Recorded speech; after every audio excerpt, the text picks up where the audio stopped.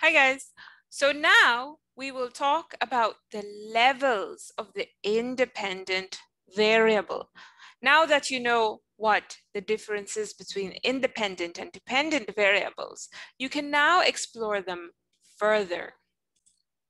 Looking back at our example of sunlight exposure on bean seedling growth, we can look at the amount of sunlight that is the independent variable. There could be 3 types of exposure, meaning 3 amounts of sunlight that the beans get. 0 minutes of sunlight a day, that would be 1. 60 minutes of sunlight a day, that would be 2. And 120 minutes of sunlight a day, that would be 3. This is just for argument's sake. So we are saying that there are 3 types of exposure.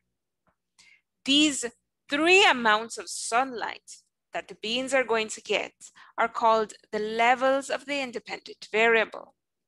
Levels are the variation, the changes, the difference in amounts of the independent variable. This goes back to our basic definition of a variable.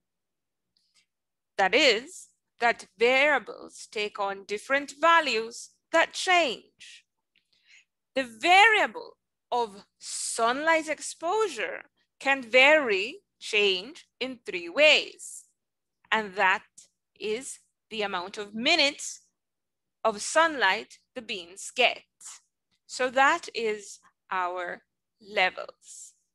I could break it down again, all right? So the amount of sunlight with these beans they get, that for we independent variable. All right.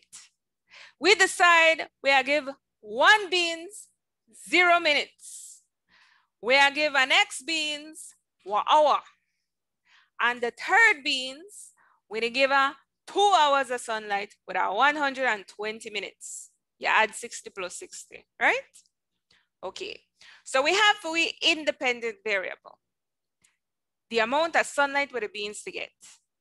The amount of sunlight vary or change in 3 ways.